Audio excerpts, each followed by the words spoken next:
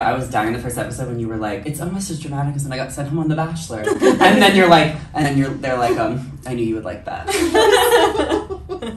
fourth wall shit on this fucking show is so amazing. Yeah, yeah. Did you ready to hit record? Yeah. I figured. Great. Well, Okay, well, yeah, okay.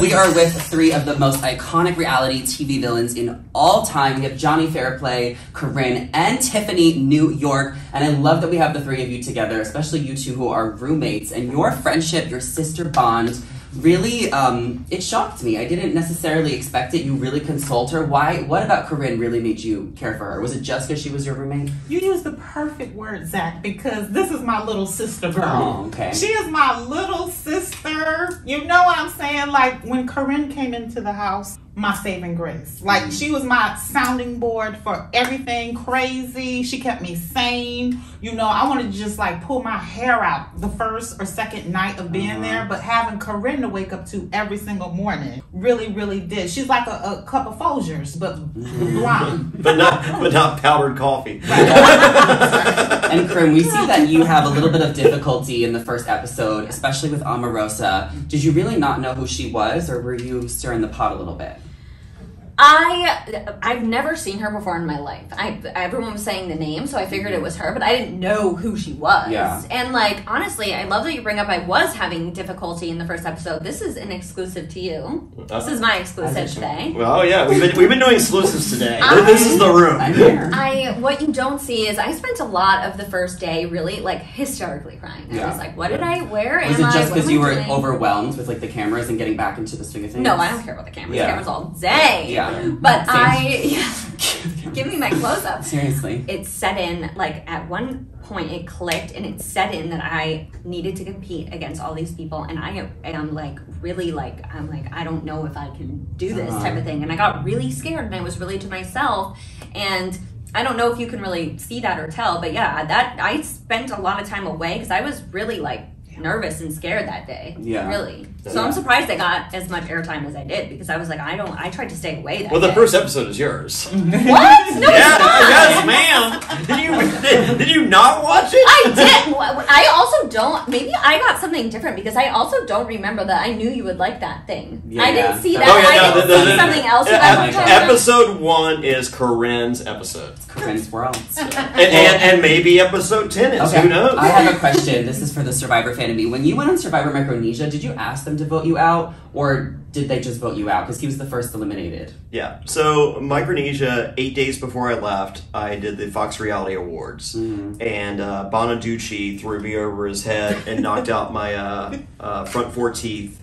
I had and shattered my jaw. And over the course of 2 days, I think it was like 15 hours, I had multiple surgeries, and my jaw was wired, and you know, I did all the root canals and stuff. Like I remember day 2, Rhino from Survivor was holding my hand there, and I stopped counting at 18 Novocaine shots because my adrenaline was just eating through it.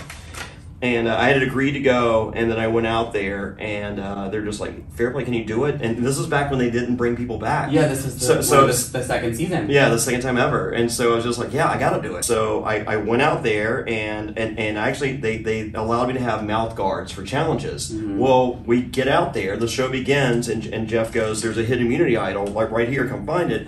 And you know, so we don't have guards, it's not a challenge. And so I see it, and I'm going towards it, and Yao Man comes from behind, shoves me into the side of the boat. I go face first into the boat, and that's game over. So you were just done after that. And so I go to production. I'm like, I'm done. I'm like, you know, because my jaw was already shattered. And I'm just like, this is too much. And you're not allowed pain medication because it's Survivor. So I understand that. It's this little cocky little asshole producer. He goes, what are you gonna say?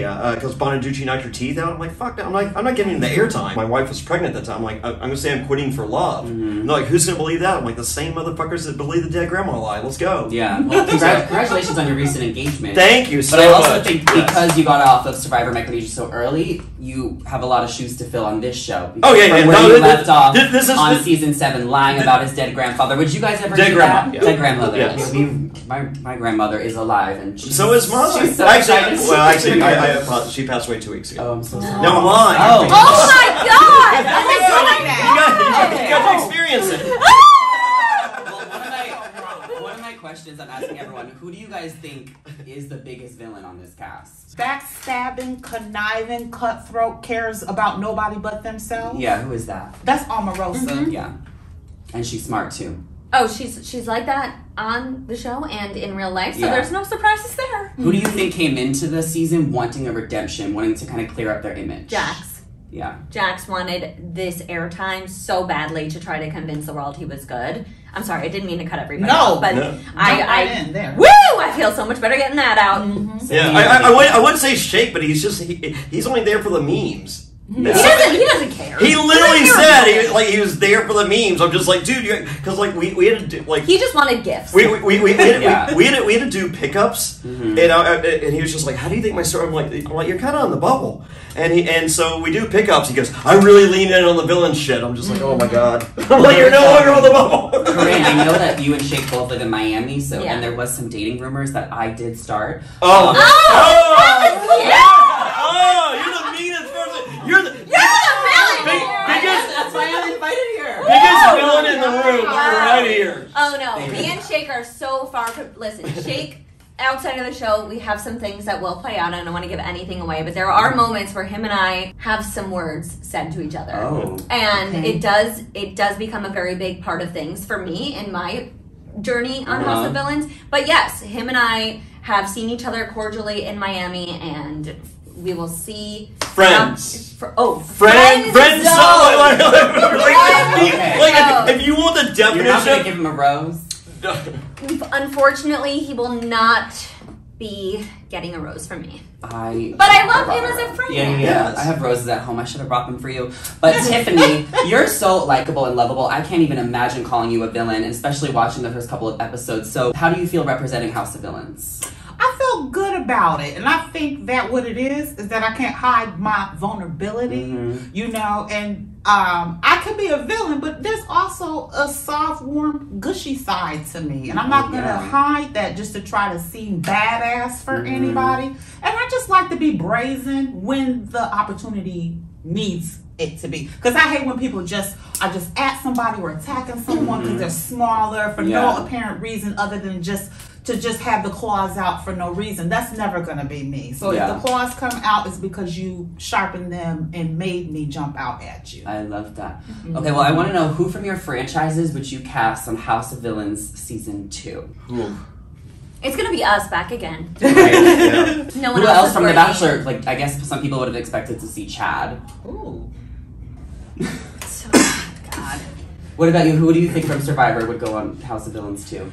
I like Corinne. That's who I was gonna say too. There's a Corinne on Survivor. There's a Corinne on Survivor. Yeah, and I have her jury speech memorized. Yeah, her jury speech is terrific. It is one of the meanest things ever. Like she this girl was like had gotten. She goes, I wish you had died from an OT. Yeah, so I think Corinne earned her spot on the Villain Hall of Fame. Absolutely. Yeah, so 1000%. Corinne's my Well, pick. this Corinne too. Oh yeah, no, I was talking about her. That's why she's here. Listen, we are so happy, and I speak she's for all here. of Bachelor Nation that it's you. She's here round 1. Corinne for Survivor round 2, and maybe there's a reason for that. Okay. All right. I think the two Corinnes need to have some words. I'm for that. It's a Corinne off. Yeah. Oh, the best kind of off. Okay, before we close out, tell us a little tease what we can expect from this season. Why do fans need to tune in to see these iconic villains? I would say female domination, where the men are turned into boys in this house because the girls have it. Yes. Okay. Corn. Juicy tea, romances, non-romances. Cheese pasta. Corn. Well, it's a corn party. Literal corn. Yeah. Yeah. Okay. And what about you? It's my love letter. My love letter to reality television. Yeah. I've never been more proud. Okay, well, I am so excited to keep watching this season, and y'all better tune in to House of Villains October 12th on E! Thank you, guys. Thank you. Thank you. Can I just see the picture with you all? Okay.